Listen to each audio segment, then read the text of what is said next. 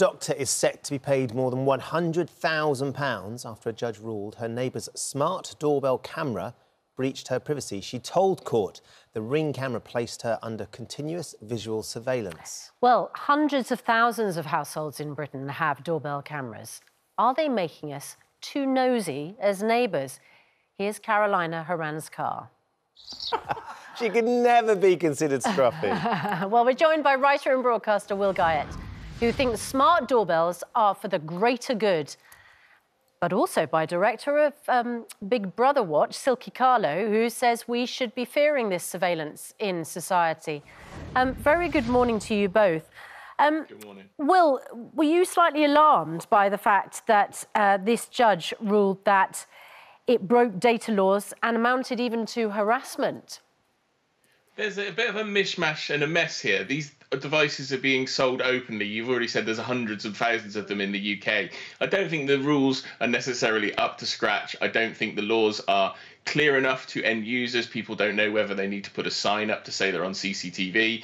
We're talking about doorbells today. Next week, I'm sure we'll probably be talking about dash cams. They're another example of people capturing footage. I think the judge's decision, whilst maybe admirable to the person stuck in this situation who felt they were being surveilled, is way out of step with society. There's so many positive reasons for having these devices, and I'm concerned that we're walking into a position where everybody's worried that they're being watched, whereas actually it makes me, as somebody who owns them, feel much safer.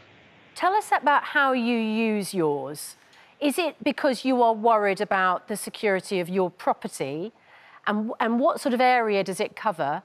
Or is it just because you want to be safe about what's happening outside on your street, for instance? Is it a community measure?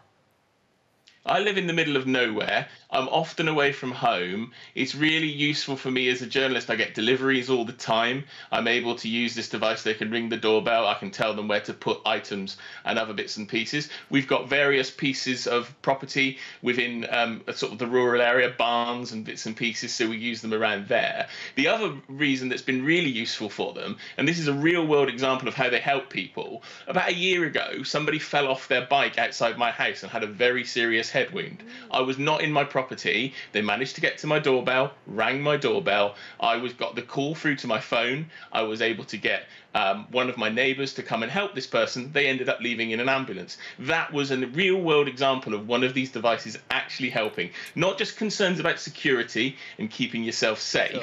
That's a real world example that I can cite where my device has actually helped somebody. OK, let's go to Silkie on that, because clearly what Will has managed to outline is how positive these bits of tech can actually be. And when you see it and you weigh it up with the negatives, what are your concerns, Silkie?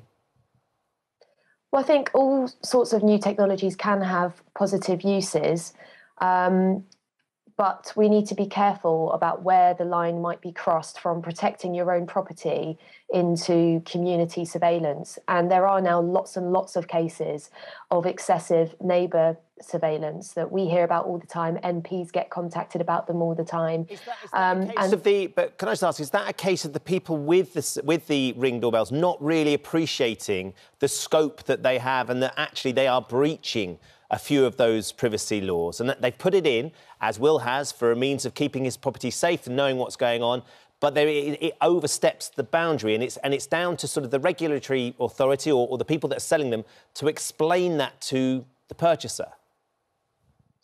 Yes, that's right. I mean, I think there's a mixture. I mean, of course, excessive surveillance might be used in the context of neighbour disputes, or it might be done through really a lack of knowledge about exactly what is entailed when you start surveilling areas that are beyond your property bounds. So you are then subject to data protection law, and people have the right to exercise their data rights. And that's a very good thing, because, you know, imagine if, God forbid, if anyone is in this scenario where you have somebody who is using domestic CCTV to collect footage and now audio. I mean, this is the thing about some of the new surveillance cameras like Amazon Ring. It records audio as well, and it can have a very far reach. So if you're in that situation where somebody is filming and recording you or your children all the time, it's really important that you do have those data rights.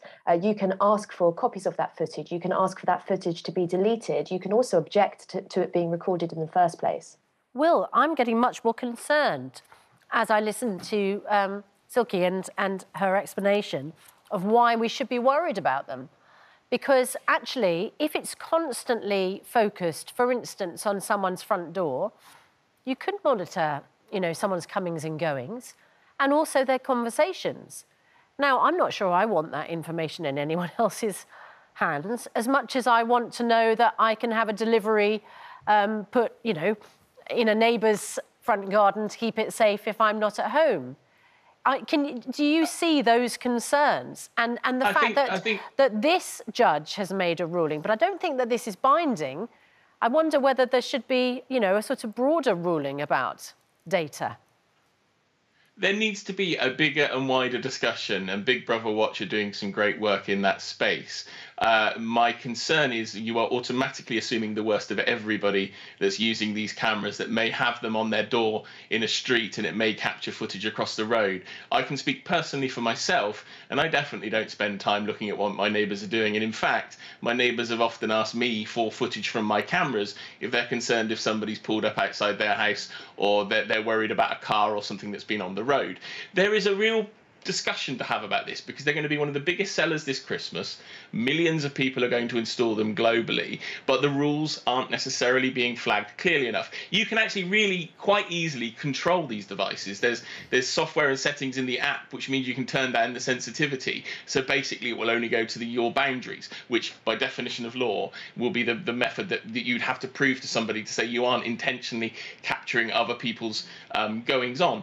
I think the bigger challenge here though is that these devices give lots of people really good peace of mind. You haven't got a law enforcement, police can't come and visit and investigate every case, but if I told you that these cameras and the footage from them are being used day in, day out now in positive identifications of people breaking into houses where police forces don't have resources, that's also surely going to push you back the other way, because you might be concerned a little bit about your personal liberty, but this is actually improving society massively. Silkie, if somebody is concerned that their neighbour has one of these cameras, that it's capturing more data than just who's approaching their front door, what rights does a neighbour, for instance, have? Well, if you are using one of these cameras and you are capturing other people, the scope of the video recording or audio recording goes beyond your property bounds, then you are a data controller in the eyes of the law. And that means that your neighbour can write to you and ask for a copy of all of their data.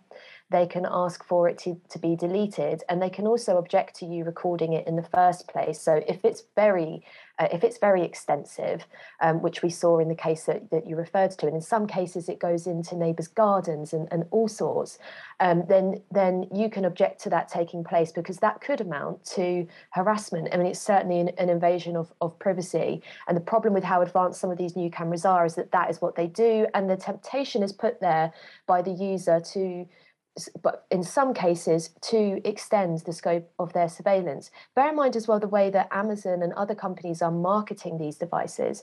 They are trading on people's fears and essentially trying to sow fear in communities as well. There are new features on these Ring doorbells, for instance, where you can tag people that you see in footage as suspicious and share that in the community. So there are some really big risks.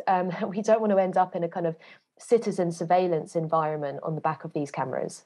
Okay, interesting. I'm sure Amazon would say they're only trying to keep people safe. Absolutely. But it's a really interesting debate, because I think, like you, Will, a lot of people have just got it because they don't want to miss a delivery. And they didn't realise that actually they've become a data controller subject to all sorts of data protection laws. I agree completely with you. And given the power of this show, why don't we just persuade Amazon right now to create some videos and some instructional content that goes out with these devices? If they make a video and put it online for people to see, or include it in the app for UK users, we can step around a lot of this concern. People don't know they've become a data controller. They've got no idea what that means. They've bought this to protect their home. And the trouble is, when it's it's would have, could have, should have with some of these laws and rules. People don't really know what's right and what's wrong, what's fact or what somebody's telling them on social media. Yeah. Maybe Amazon can step in and tell people. That would make sense, wouldn't it? A very simple explainer with when the purchaser buys the product would be a good idea. Thank you both very much for joining us this morning. Lots of you getting in touch. The vast majority very positive. Alan says, I have CCTV and these smart cameras. My neighbours rely on the footage when it comes to crime on my road. Personally, I think it's a good idea, especially when you're making others feel safe, which is what Will was saying. Yeah.